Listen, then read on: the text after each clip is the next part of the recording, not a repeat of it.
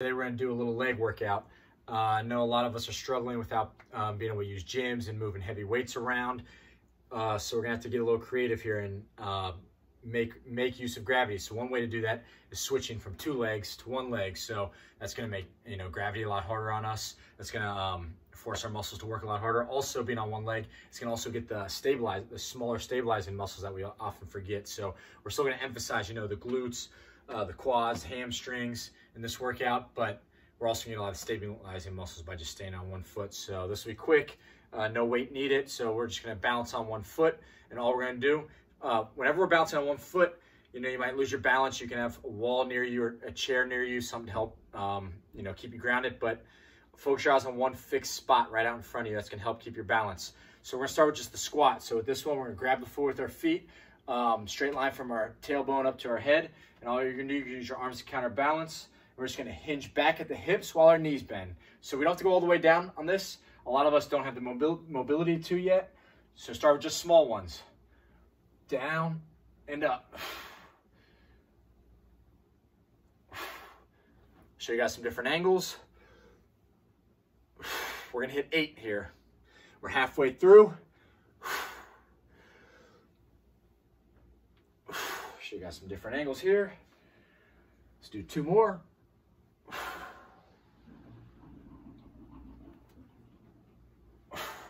Nice. We're going to switch to the other foot here. Remember, fix your eyes in 1 spot. Leg out in front. Hips hinge back while your knee bends. Drop the butt. And push down. Push the floor down and back. Really extend that hip at the top. Again, if you're having trouble with balance, you can feel free to touch something on the side. That's going to help. And as you get more mobile and a little stronger, you should be able to work on your depth, get a little deeper. Otherwise, you can use your arms in front to counterbalance. Really getting the quad, really getting the butt here. Let's finish 1 more rep.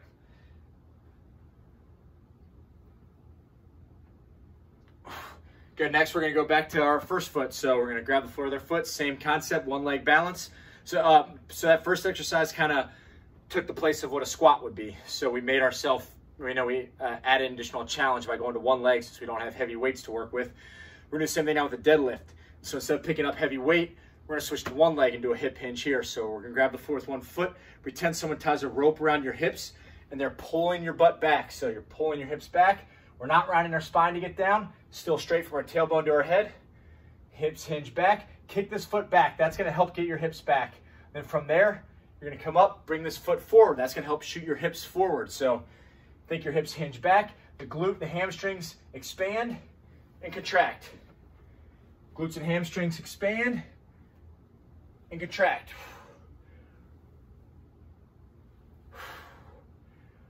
We're still sticking with 8. I'll show you guys some different angles. Focus your eyes on 1 fixed spot as we do these. Down and up. Remember, I like to get my arms going the opposite way, just like we're running.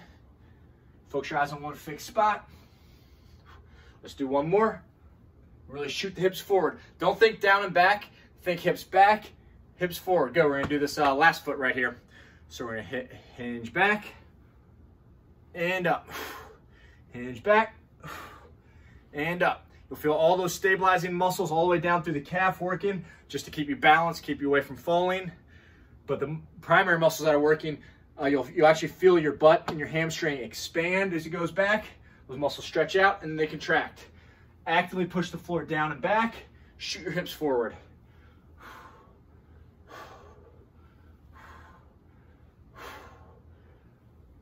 If you're having a lot of trouble balance, you can use this leg as a kickstand. You can tap on the ground. You can tap on the ground in front.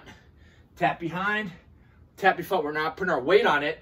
Our weight is still on this leg primarily, but you can tap it just like a little kickstand. Last one. Expand and contract. So your legs should be on fire with that. 8 reps of each. And now we're going to burn out. We're going to do, now that we're fatigued, we're going to do two legs for each one. So we're going to do squats again.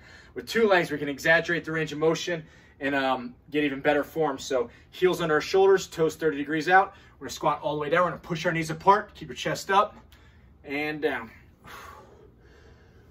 I'll show you guys some different angles here.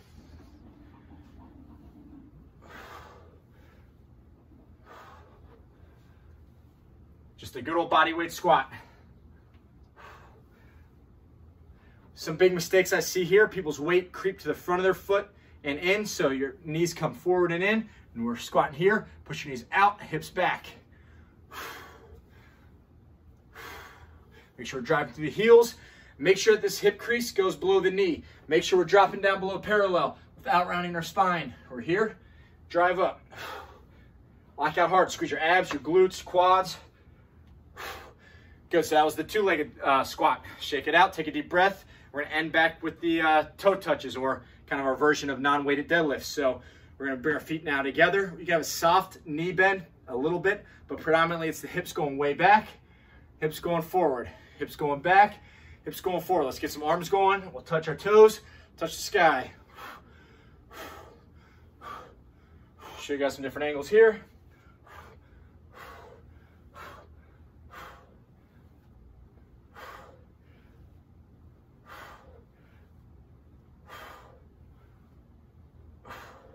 Almost done here. These are more of a burnout. So again, we did 8 reps through on the one-legged work, but these I want to do at least 30 seconds. Just burn out because we're going for speed, so we're not necessarily counting our reps. We're just going for speed here. Hips go back, hips go forward. I want your hips moving at least 6 to 8 inches back. These muscles all expand, and they contract on the way up. So that was a good complete lower body workout. We mainly got our butt, our quads, our hamstrings. We also got the stabilizing muscles, inner and outer leg, all the way down to the calf. We're doing all the one-legged work. So with that, what I want you guys to do, that's good for the first day, just to get used to that routine. You just feel a little burn there. Let your body adapt and recover to that. We don't have to do it tomorrow. We can do it on, a 48-hour plan. You can do it every other day. But eventually, I want you to run through that video again. So we'll run through that video twice. So after you're done, click repeat and start over. Start that routine again. And then eventually build up to the point where you can run through it 3 times. I want your goal to be run through that video 5 times. You can take as long a rest you need in between each cycle of the video. Go grab some water. But eventually you get to the point where you can run through that video 5 times. Get your squat way down there. By the time you do that, you'll have the nice, strong, sculpted legs you want.